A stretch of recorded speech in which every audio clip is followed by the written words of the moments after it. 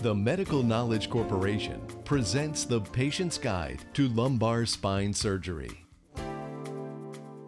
This video presentation will answer the most common questions presented by patients who are considering lumbar spine surgery. We will review the process you have undergone thus far to reach this stage in your treatment. We will inform you what to expect after your surgical procedure, and we will provide you with instructions for your recovery. Please review this presentation thoroughly, along with the information and instructions given to you by your surgeon, as you take the next steps toward a healthy lifestyle.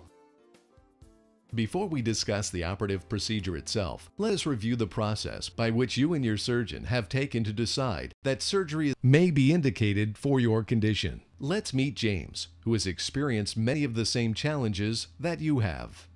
James remembers that simply bending over was an agonizing experience.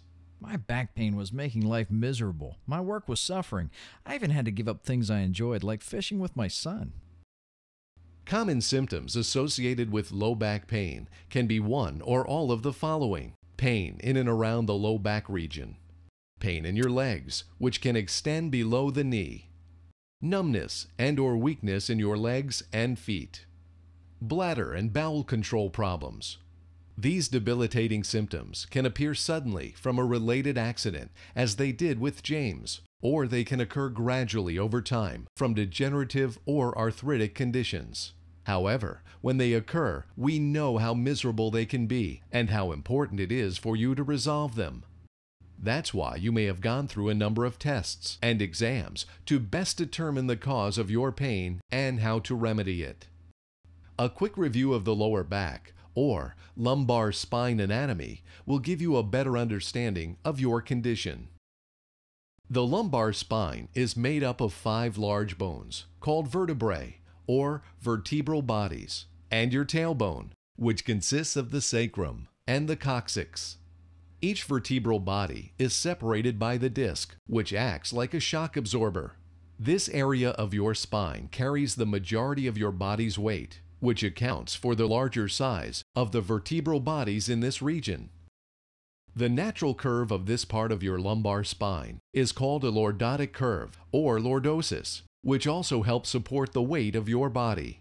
Starting from the sacrum, which is referred to as S1, and moving up towards the head, the lumbar vertebral bodies are referred to as L5 through L1.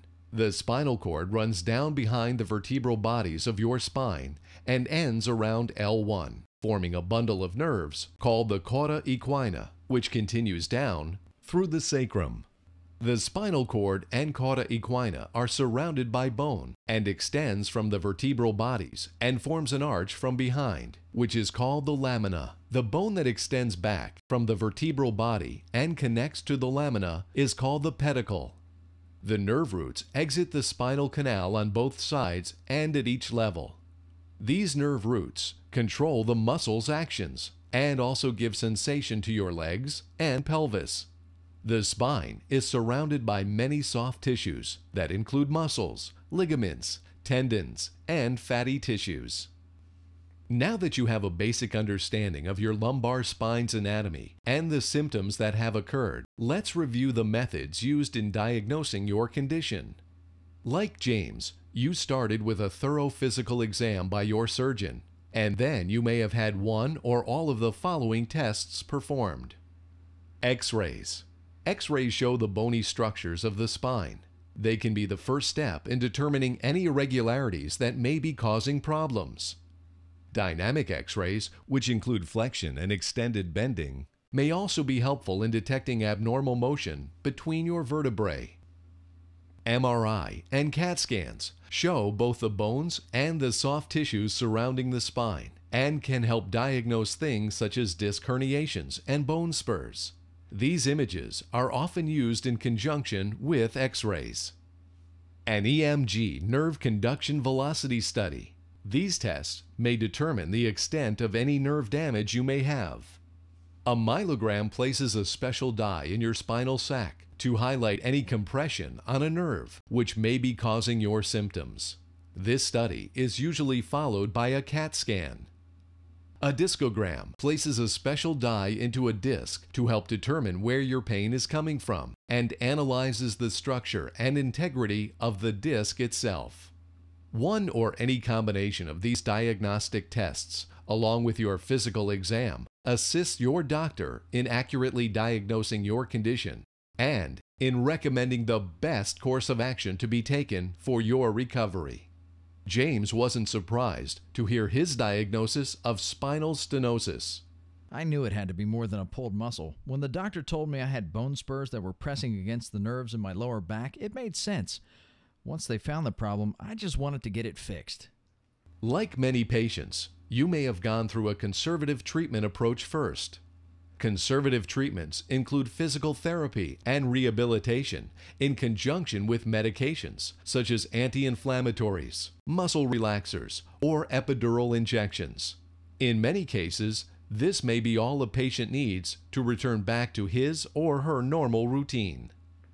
In other cases, a patient, like James, may have to stop conservative treatment early or skip conservative treatment altogether and proceed with surgery as the only alternative for recovery. Like James, you have been diagnosed with a condition that requires surgical intervention as the next step. This condition can be one or more of the following. Disc herniation. A disc herniation occurs when the structural integrity of the disc has been damaged. Typically, the damaged disc places pressure on either the cauda equina or the nerve roots, which branch off from the cauda equina. Disc herniations may be caused by sudden trauma to the lower back or by repetitive stress to the area. Spondylosis. Spondylosis is a condition where bone spurs form around the disc space, nerve roots, and/or the cauda equina. Smoking and frequent or repetitive lifting of heavy objects are risk factors for this degenerative condition. Spinal stenosis. Spinal stenosis is the narrowing or constriction of bony passages that surround nerve roots and/or the cauda equina. Spondylolisthesis. Spondylolisthesis is a forward displacement of one vertebral body over another. Spinal instability. Spinal instability is the general laxity of one or more of the bony structures and associated soft tissues of the spine. These conditions in the lumbar spine can cause pressure on the nerve roots. This pressure on the nerve roots and its associated symptoms are called radiculopathy. Radiculopathy can cause pain, numbness, and/or weakness, which may extend down into your legs. Any of these conditions in the lumbar spine can also cause pressure on the cauda equina, which is called myelopathy. Myelopathy can cause pain in the low back region and the legs, as well as weakness and stiffness in the extremities and/or a loss of bowel and bladder control. Any or all of the conditions in the lumbar spine may require surgical intervention. The goal of the surgery is to accomplish three main objectives. Reduction, which is restoring the spine back to its natural alignment. Decompression is the removal of disc material or bone spurs that are pressing on the nerve roots and/or spinal cord. Stability, which refers to stabilizing segments of the spine, usually through fusion, which eliminates unwanted motion. One or a combination of these three objectives may be performed during your surgery to help eliminate the symptoms described earlier. James was at first reluctant to have surgery, but remembers what life was like before his injury and wants to get back to his normal way of life. He was confident that his doctor had thoroughly explored every avenue of diagnosis and treatment. Anytime you hear the word surgery, you get nervous, but after I had spoken with my doctor, I realized that it was the best way for me to get my life back on track.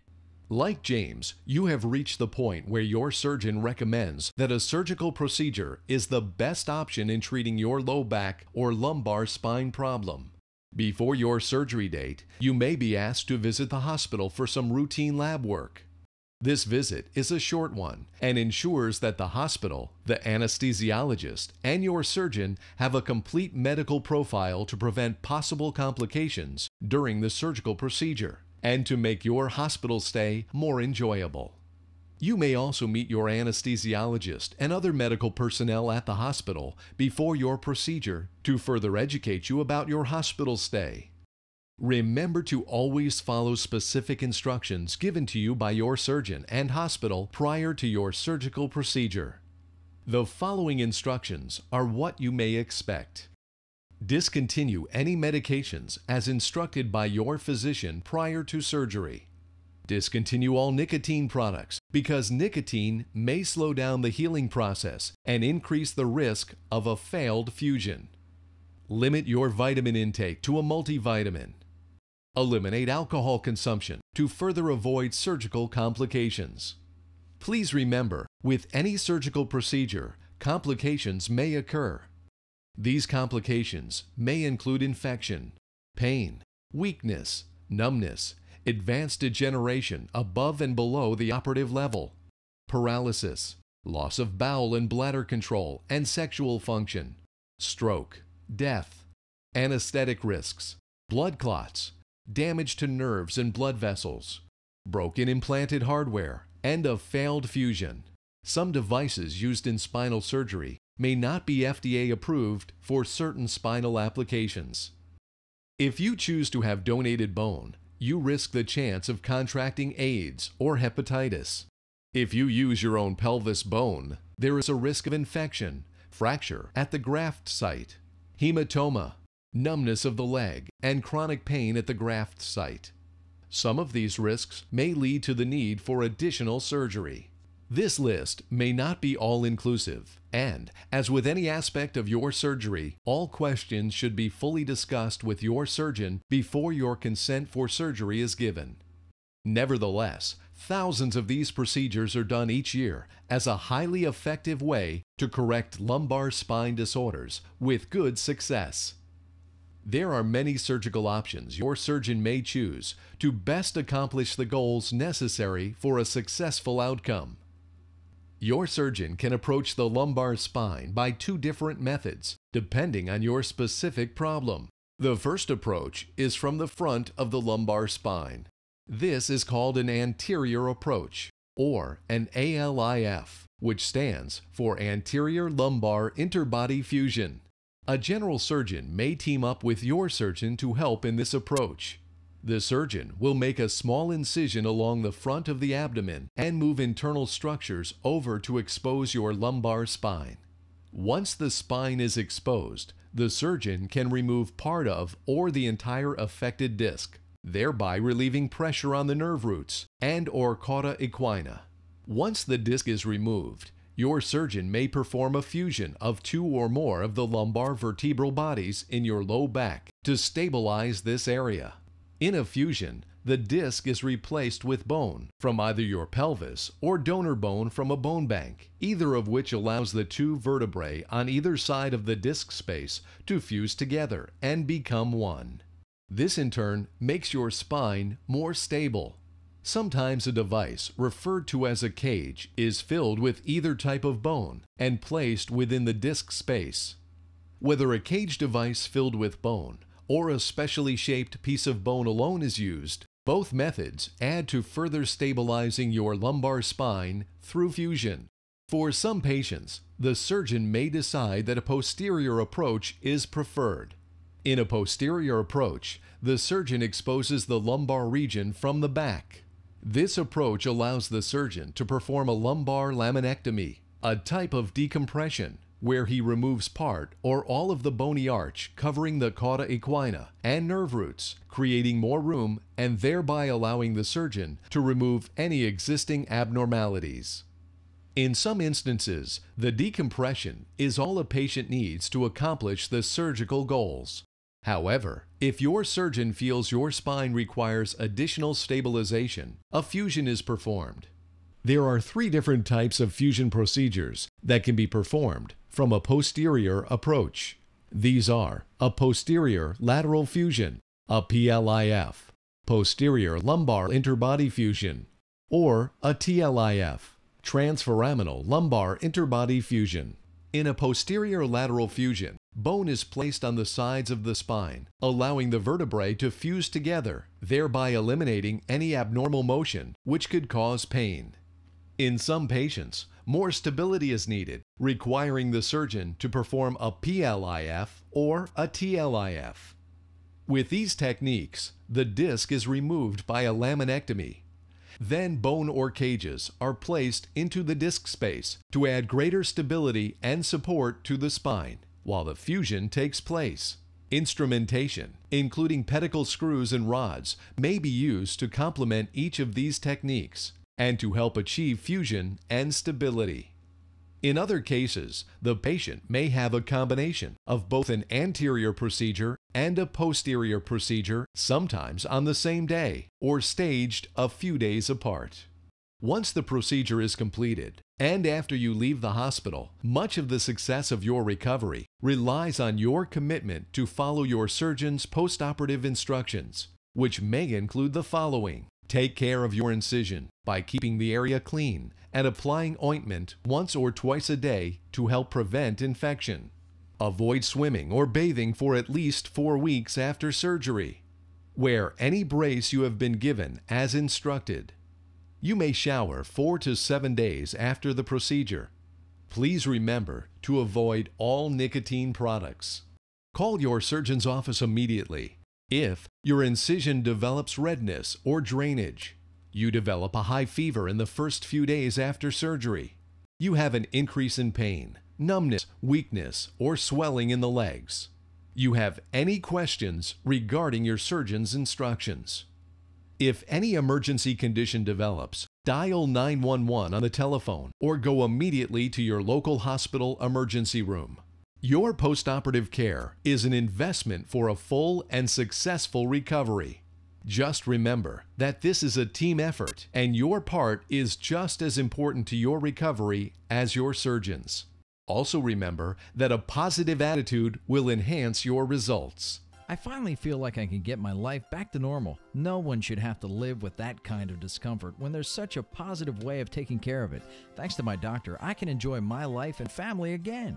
We hope that this presentation has given you a better understanding of the detailed and caring process that your surgeon and staff have undertaken to provide you with the best care possible.